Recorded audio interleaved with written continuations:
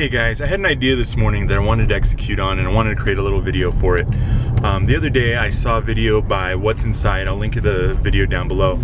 They cut open a flight data recorder, or a black box, and you could see what was inside. And it was kind of interesting. You know, it had this thick metal case, and inside that was this like gray, like clay type matter. And then inside that was this like green foamy stuff, and then inside that was the computer chip, the memory chip that, you know, records all the flight data. And it needs all that stuff to be able to withstand, you know, forces of an airplane unfortunately crashing, and, you know, in case the plane catches fire or it lands in the ocean. It needs all that material in order to protect the data that's inside. So recently I received an IOSafe brand hard drive, and if you've seen these, they're these big bulky hard drives, and they're designed to protect your data in case of a fire or flood for a certain amount of time. It's not, you know, if you leave it in a fire for hours, it's not going to save your data. I think it's rated up to about a half an hour. So after receiving this IOSafe and watching this video about the flight data recorder, I was thinking they're probably pretty similar technologies. And the IOSafe, it's a big, bulky unit. Like, it's big, it's heavy, you can't pick it up with one hand. It's only a 4 terabyte drive, but it's big, it's robust. So I was thinking these are similar, and how cool would it be to deck out my new IOSafe in the colors of a flight data recorder. The one they showed in the video was orange, and it says, you know, flight data recorder on the side. On the other side it says do not open, which they did. I'm sure it voided their warranty. But what we're going to do is kind of replicate that with one of these IOSafes and make it bright orange with black letters and make it look like an actual flight data recorder. And I think it'd just be a neat little piece to have in my office. So to start things out, we're gonna head to the local home improvement store and buy the spray paints and the colors that I need to achieve the look that I'm going for.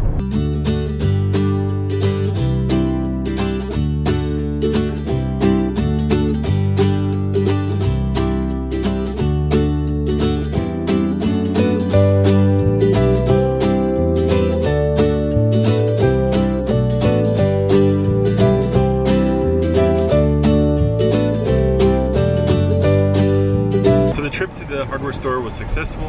I got some orange paint, I got some black paint, I got some blue painter's tape, and I got some sandpaper, and that should be everything we need to create the flight data recorder hard drive. So the next step is going to be figuring out how to open up the hard drive without damaging it. I'm sure it's going to void the warranty, that's fine. So the IOSafe has this little hole pattern that's on the front of the hard drive, and it has this black mesh grating behind it, and it's, you know, an aesthetic thing. It looks kind of cool. The problem is I don't want to just straight out paint it like that, because I don't want paint to get inside, I don't want it to ruin anything, and I would like the contrast of having the grating being a different color. I think it's already a black, so that black coming through the orange I think would look kind of cool. So what I need to do is figure out how to crack this bad boy open, and we'll go from there.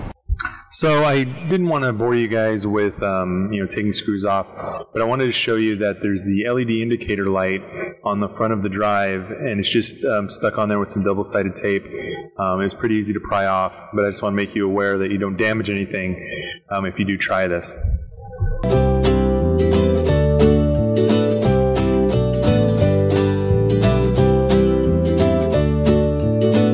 Now that I got the front panel off of the hard drive, I noticed something that's kind of disturbing. Take a look. So here's the plate, and all I did is I just took the screws off, slid it off, and if you look down in here, that's moisture. I don't know why that is. This hard drive, I just had it a couple days. There's no reason why there should be moisture, and it's underneath this plastic. Like, I'm not getting wet. It's just, it's underneath there, so I don't know what the deal is with that IOSafe. Okay, so I've moved the back plate off of the hard drive area, and I'm noticing even more moisture in here. It's kind of crazy. This side has it kind of really bad, and it's sealed in there, so I don't know if it's supposed to be that way or what, but it's kind of weird.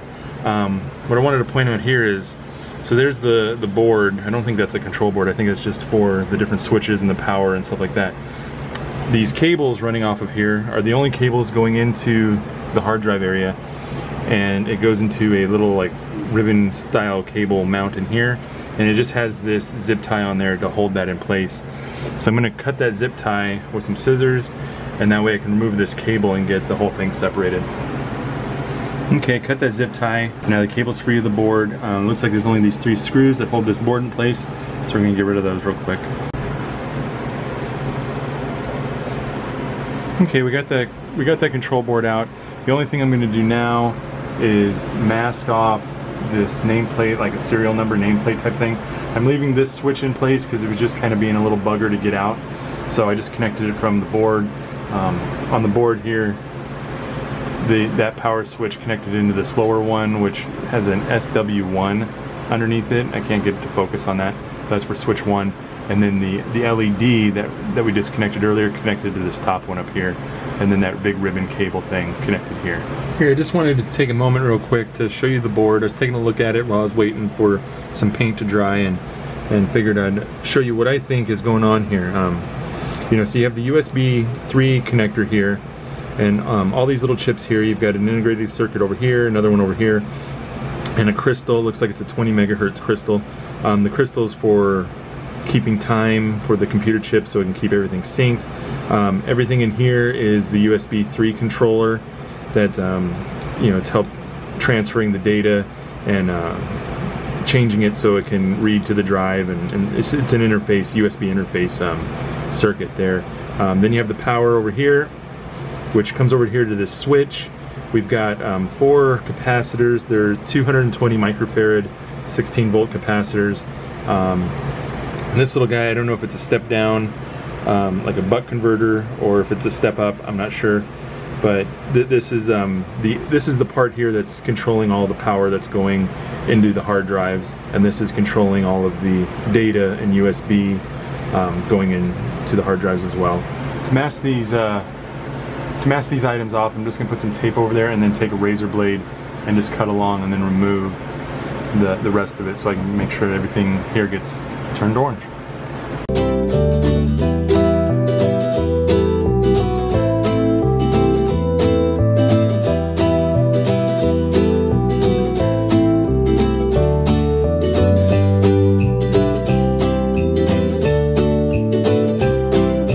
And the last bit I'm going to do here is masking off this switch, and then we'll be ready to sand and then paint.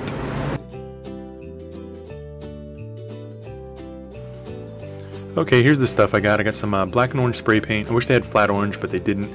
So I got some flat black and some glossy orange spray paint, and then I got a sandpaper here to take down the original finish. Here's some sandpaper to get in between the coats that I put down, and some blue tape to kind of mask everything off. One thing I wanted to show you, and it might not be the easiest thing to figure out, has these little feet on there, and the screws are hidden within there. I took a knife to kind of just pry those open. And then I went over all the metal parts with some sandpaper. This was that 220 grit sandpaper, and I hit all the edges with that pretty good, just to kind of scuff it up to get the gloss off of it. Once I was done with that, I took some mineral spirits and put that on towel and wiped that off. That helped get rid of any of the dust, as well as any oils from my fingers. And here I am painting. It looks a little heavy there on the black, but it really isn't. It was a pretty light coat. I'm not going to show you all the different coats of paint that I put on there, because I did several.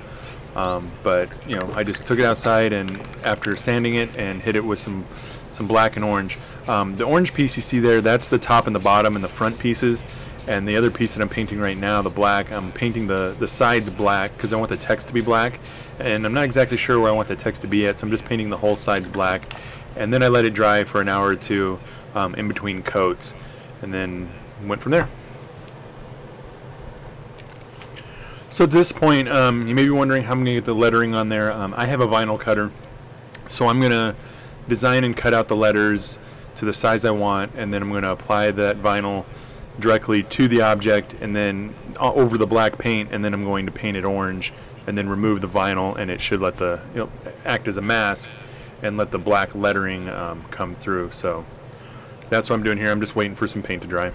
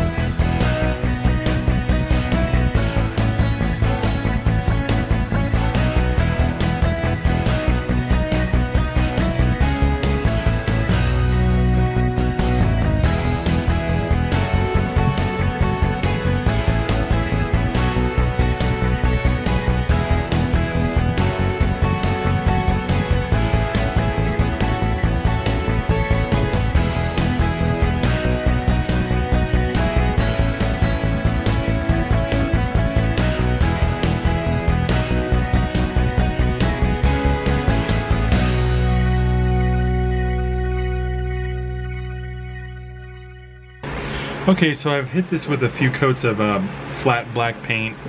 This is the side piece. It's going to get a coat of orange paint once I apply these decals to it. The thought is I'm going to apply these decals. This one says flight data recorder. This other one says do not open. This will go on the other side. And I'll apply these, spray the whole thing orange, and then be able to take these letters out and you'll have nice black letters against the orange paint. So that's the thought, so I'm going to apply these.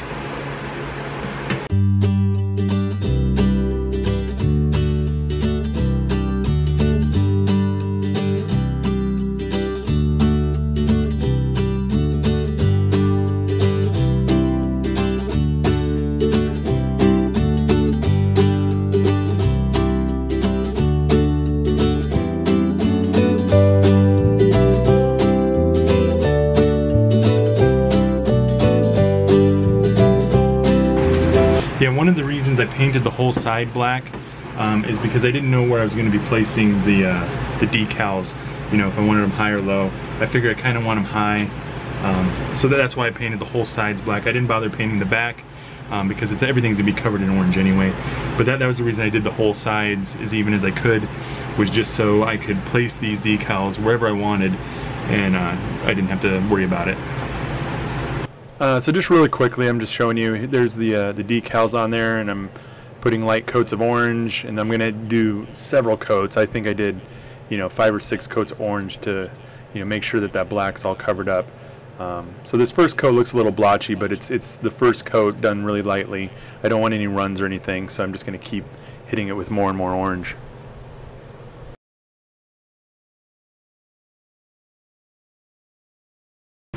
Okay, I've got the pieces painted, and now I'm going to remove the decals, and we'll see how this looks.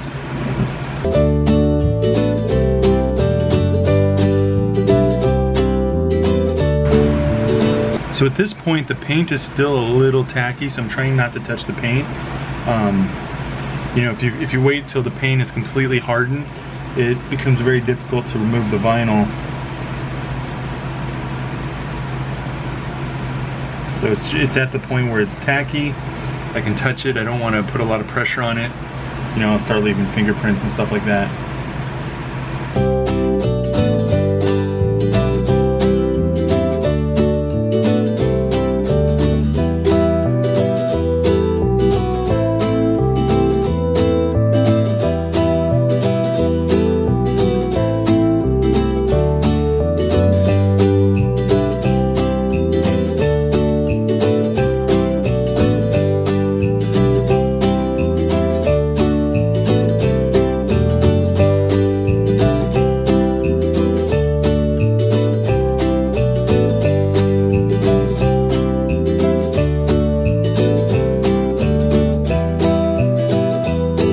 Looks pretty sharp.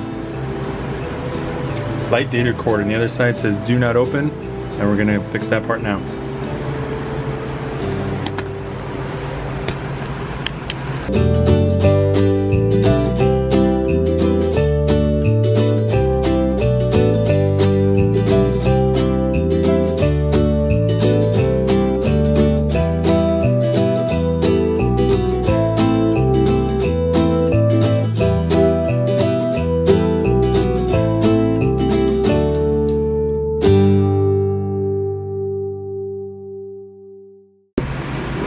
I almost forgot to take off the parts on the back here, so I just took the tape off the switch, and I'm going to take them off the labels back here. Okay, now the only thing left to do is put it back together. So we'll put it back together, make sure it still runs and looks great.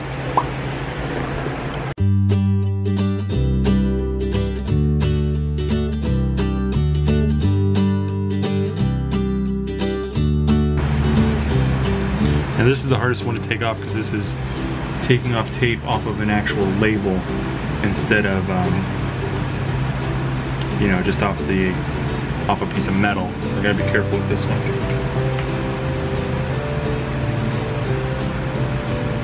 Looks like it's coming off pretty well though. Boom, nice and clean. One thing I did that I didn't explain earlier is there's some double-sided tape in here that holds on the plastic grates. There's these plastic grates that go in behind the holes, and there's this double-sided tape in there. And so what I did to protect the tape from getting overspray on it is I put blue tape on it, but I put the sticky side up. So the back part of the blue tape is on the double-sided tape, and so I should be able to pull this off pretty easily, and it should protect the double-sided tape underneath. Alternatively, if I had some double-sided tape, I would just apply new stuff. I'm just out, so I'm using that. I do have some double-sided foam tape, but I don't know if that's going to screw up putting this back together if I have a thicker foam tape in there. So this is what I did to kind of get around that.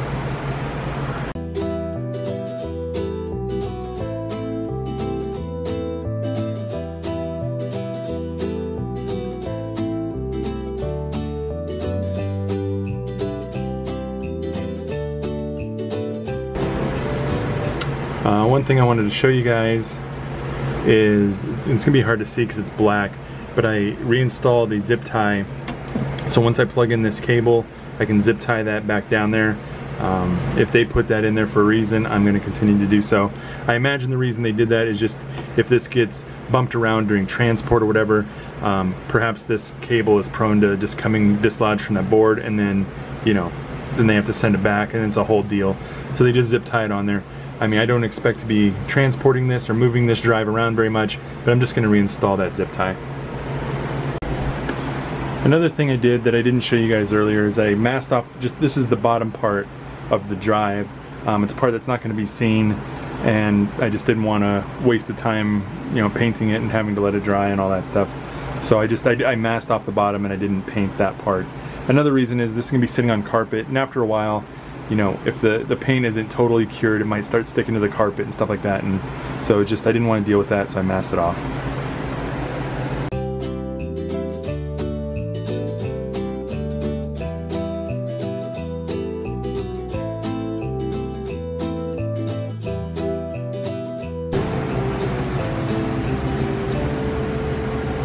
So there's my flight data recorder. It's all painted up and installed.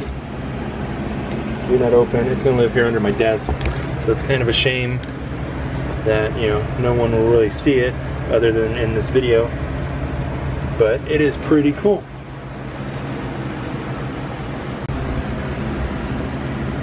You can see that the LED works just fine. I lined it up perfectly. There was a little trick to lining up that LED.